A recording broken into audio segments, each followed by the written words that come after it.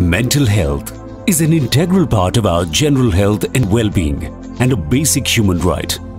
Having good mental health means we are better able to connect, function, cope and thrive. This year's ministerial roundtable discussion at the regional committee is focusing on mental health. Mental health conditions continue to exert a heavy toll on people's lives, while mental health systems and services remain ill-equipped to meet people's needs. Member states of WHO Southeast Asia region are steadily driving the agenda of mental health forward, making positive progress, yet more is to be done. WHO Regional Office for Southeast Asia has continued to provide technical support and guidance to address the challenges faced by member states to improve mental health of their populations. A regional collaborative framework for coordinated response to mental health and psychosocial support (MHPSS) in emergencies was activated in 2020 in the wake of the COVID-19 pandemic.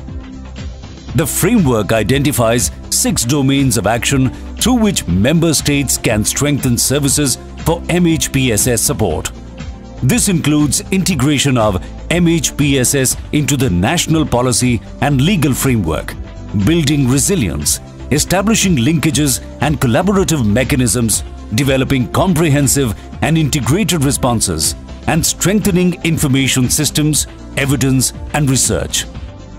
In 2021, under the guidance of the Regional Director Dr. Poonam Khetrapal Singh, the Regional Office launched a mental well-being portal for its staff to communicate, share information and support each other, a platform of its kind in WHO to support the mental health of WHO staff working across the region. Member states of the region are making steady progress. In Bangladesh, a telepsychiatry unit established at the National Institute of Mental Health enables health workers from primary care centers to link with consultant psychiatrists to manage users at primary care level. In Bhutan, the high-level Mental Health Multi-Sectoral Steering Committee, formed under Her Majesty the Queen's Secretariat, will be strengthening and streamlining all mental health-related interventions across all relevant agencies in the country. In DPR Korea, increasing priority is being provided for mental health. In India, mental health services are integrated into the primary level through the District Mental Health Program, through outreach services at community health centers and primary care level.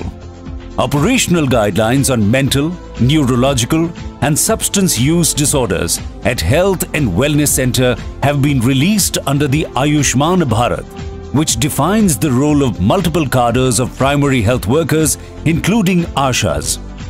In Indonesia, following the passing of the disability law in 2018, mental health has been associated with disability and rights as well.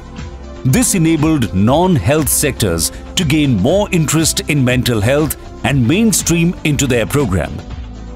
In Maldives, the government is currently planning to revitalize primary healthcare services through dedicated primary healthcare teams within different levels of health centers where mental health professionals are included as part of this team. In 2019, a special center focusing on mental health was established at state-run Indira Gandhi Memorial Hospital in capital city Malé, which increased accessibility during COVID-19 restrictions. In Myanmar, the Myanmar Epilepsy Initiative is a pioneer project providing community-based epilepsy care covering nearly 2/3 of townships countrywide.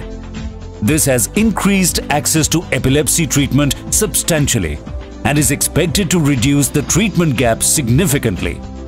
In Nepal, through the WHO Special Initiative for Mental Health, provincial and district mental health systems strengthening is currently underway.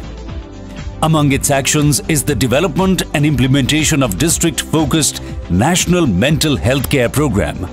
This program is implemented in 14 of 77 districts of the country to support primary care and secondary care mental health services. In Sri Lanka, Primary care mainly carries out detection referral to secondary care.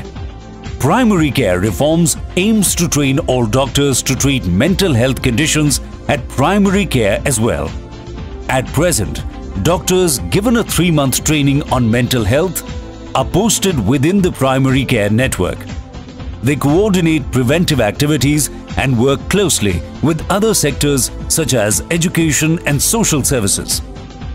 In Thailand, the Community Mental Health Vaccine Initiative was created for responding to the COVID-19 pandemic through supporting people's mental and psychosocial needs at the community level, which aimed to include safety, calmness, hopefulness, social connectedness.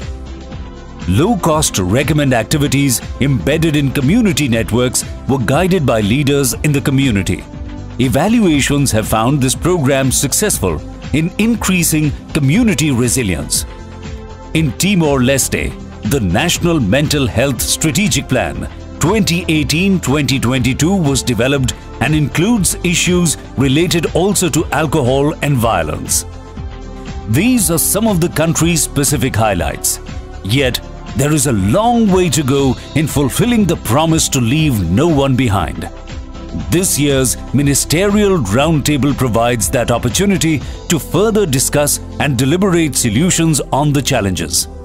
WHO will be at the forefront in guiding and helping the member states of the region to accelerate, innovate, and sustain our efforts.